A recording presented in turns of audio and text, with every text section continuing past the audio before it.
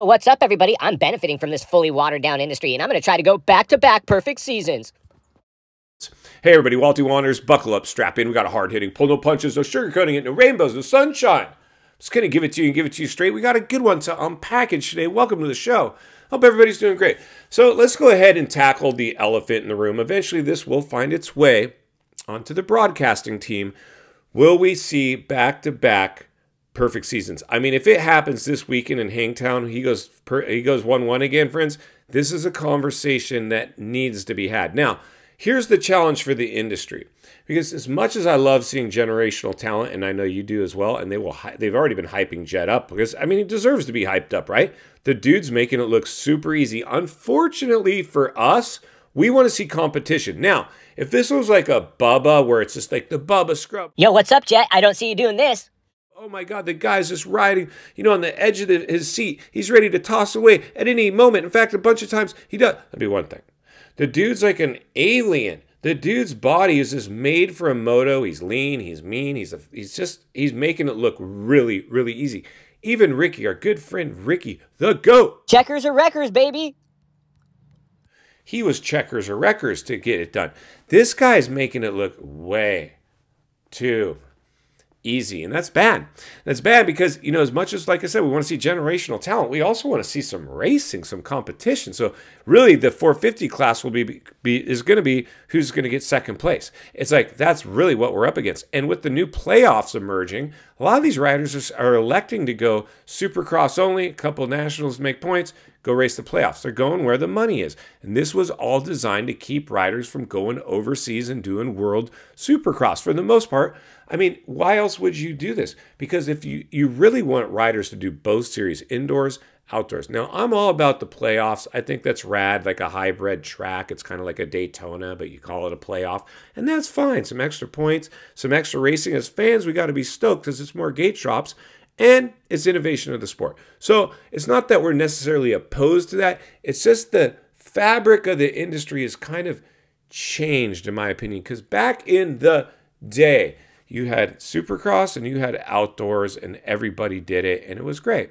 And then you had some off-season King or Bursty type of stuff, some off-season races for these. It was fun. Nothing really needed to be changed. But it all changed when, I don't want to say it, but I'm going to say it, Ricky came in and Ralph and Jeff went out. I got totally burned, Walty. It wasn't even cool. And then all of a sudden this progressive new kind of format is now being ushered in.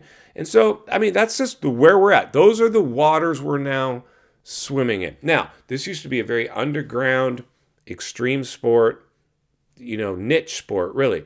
And they wanted to go mainstream. They want to sell some electric bikes. I get it, all right? I mean, I'm on board. I'll go along for the ride.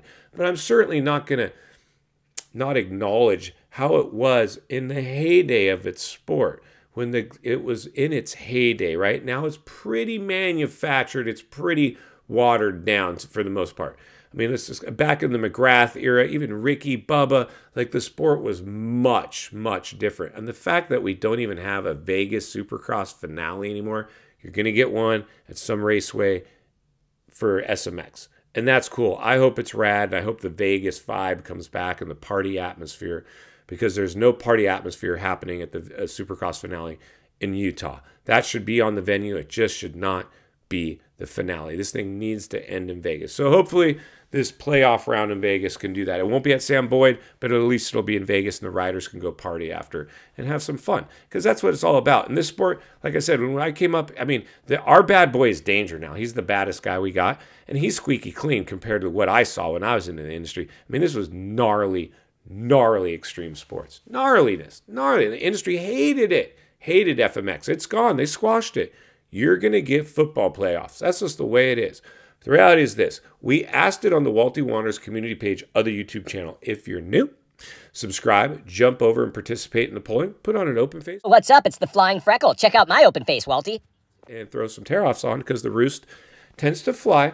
We asked it, will we have back-to-back seasons from the Wonder Boy, the Moto Messiah, the Chosen One? Is Jett going to do back-to-back perfect seasons? Let's go ahead and jump over, take a look at that polling. Then we'll meet back here and wrap it up. Let's get started. Hey, buckle up, strap in, roll up your windows, lock your doors. When asked on the Walty Wanderers community page of the YouTube channel, Jett will have back-to-back perfect seasons. 42% of you said, yup, he's going to have a perfect season, while 58% of you said, no way, Jose. Well, let's go ahead and take a lap around some of the comments.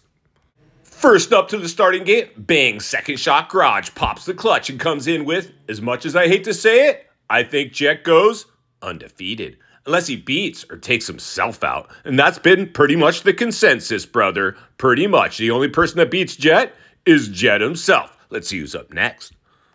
5-4 Racing comes flying into the first corner full of all kinds of whiskey throttle and says, could it happen? Absolutely. Do I want to see it? Oh, hell no. Boom, and there it is there. Some straight talk. Let's see who's up next.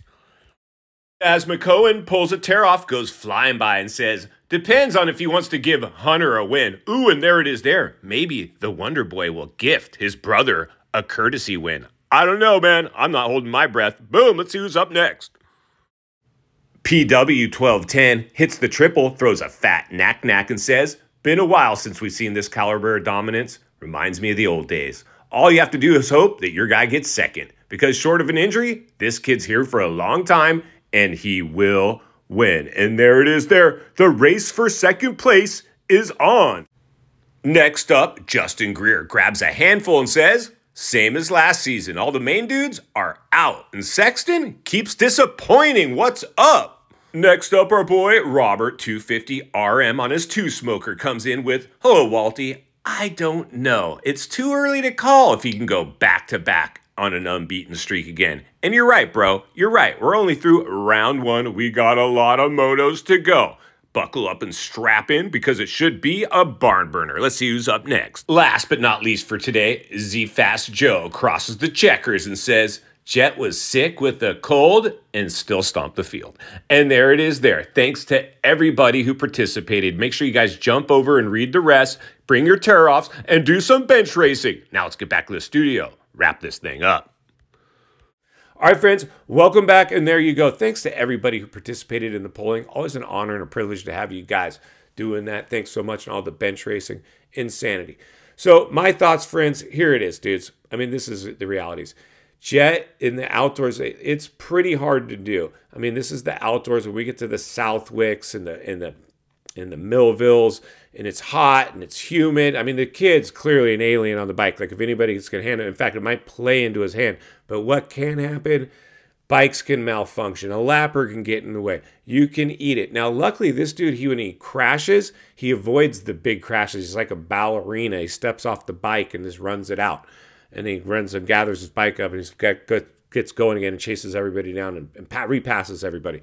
Like, it's going to take a pretty big issue, like a broken chain, a DNF, and even then, this guy could probably throw away a moto and still win the series. And final thoughts, I come to you as a friend, as a content creator, as a moto guy. I want to see you not only win on the track, off the track. Understand the waters you're swimming in now. Shark infested. Perfect season. Welcome to the swimming pool. Back-to-back perfect season is on the table. This would be insane. It's now become a race for second place. And that's why Walty will be here to blow the lid off it every step of the way.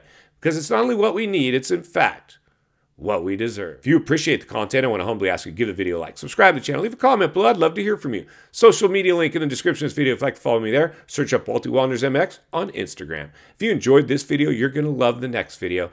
And there's an easy subscribe icon for your convenience. As always, thank you for your time. Don't go over the bars. God bless. I'll see you on the next video.